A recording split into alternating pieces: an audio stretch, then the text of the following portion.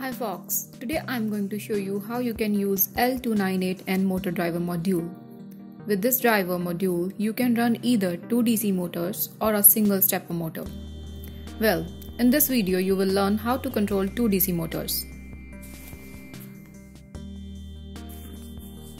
Okay, let me explain the connections of this module.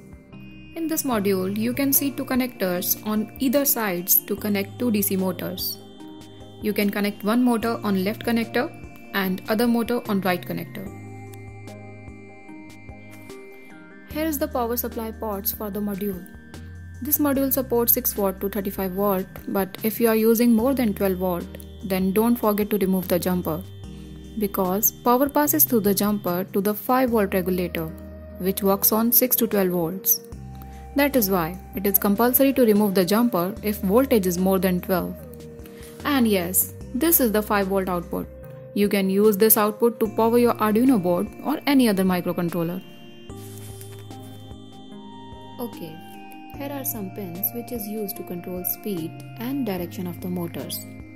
These two jumpers are used to enable motors. If you are using stepper motor or don't want to control speed of DC motor, then keep these jumpers. If you want to control the speed of DC motors, then remove it and connect with PWM output of microcontroller. In between of these two jumpers, here are 4 pins to control direction of DC motors. For example, when pin 1 is high, motor A will rotate clockwise, and when pin 2 is high, motor will rotate counterclockwise. Similarly, pin 3 and pin 4 work for motor B. Now, I am going to connect motors and power supply to demonstrating how these 4 pins control direction. And after this, I will connect this module with Arduino to control the speed and direction with microcontroller. Well, I am going to connect the motors and power supply. Connect motor A with left connector and motor B with the right connector. Motors are connected. Now connect power supply. I am using 7.4V LiPo battery to power this module and run the motors. Connect the positive wire with positive connector and negative to the ground. Okay, before connecting with module to the Arduino, let's test it manually. Connect the jumper wire with 5V output. Okay, now I am going to high input 1 by giving 5V on this pin. See, motor is started to run. When input 2 is high, motor is running in different direction. You can see the same thing happening to motor B when input 3 and input 4 is high.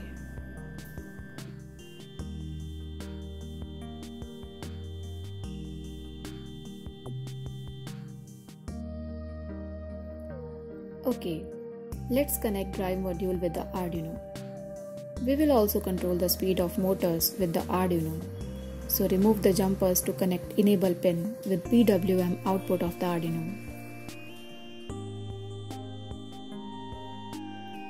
Now, connect input 1 and input 2 pins to digital pin 6 and 7 of the Arduino, and input 3 and 4 to pin 8 and 9.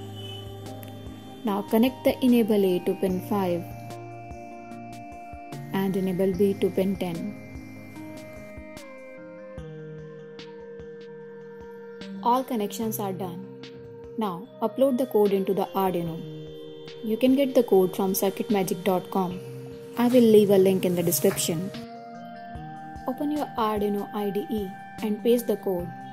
Don't forget to select the right board and port from the tools menu. Arduino is taking power from the USB cable which is connected with the computer, and module is connected with the battery. Whenever you use two power supply, you have to make sure ground should be common for both.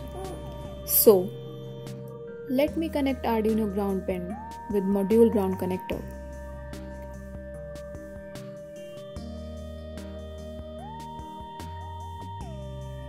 Now, see, motors are running counterclockwise, clockwise, and slowly speed up and down.